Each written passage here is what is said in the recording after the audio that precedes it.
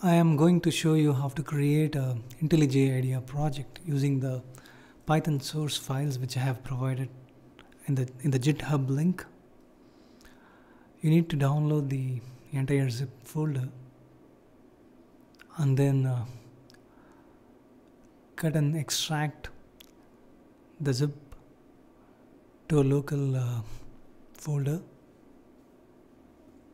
which I am going to do now. Let's put it in D drive, and before that we will create a new folder with the name IOMT and then another subfolder with the name Python application. Let's paste the zip folder here and then extract it.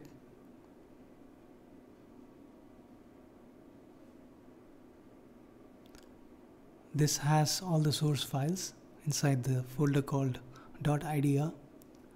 There are some mp3 files which I will talk about in the next video.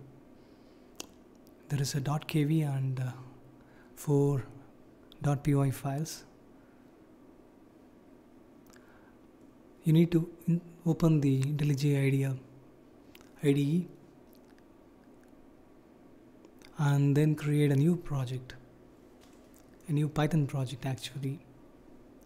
I have a 3.6.3 version in my system, so I'm going to create a new project with the name IOMT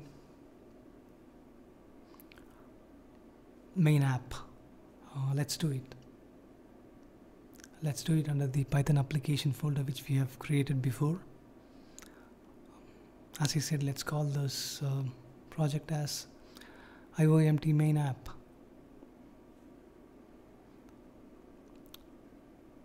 It will create a new directory since it does not exist.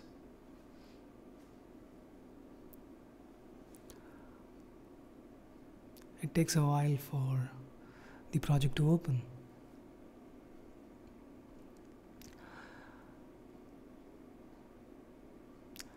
There will not be any source files under the .idea folder, so you have to manually copy the Python scripts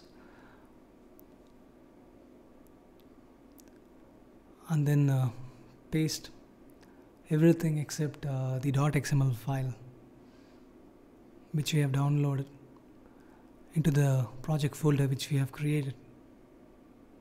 So we will do that now. As you can see, all the files have reflected here. This is the main Python application which calls all the other subfunctions. There's a sysvariables.py which has actually the IP address and the port for the Wiz750SR module to which the instrument is connected. So you can choose to either edit your IP address here manually, or you can use the GUI.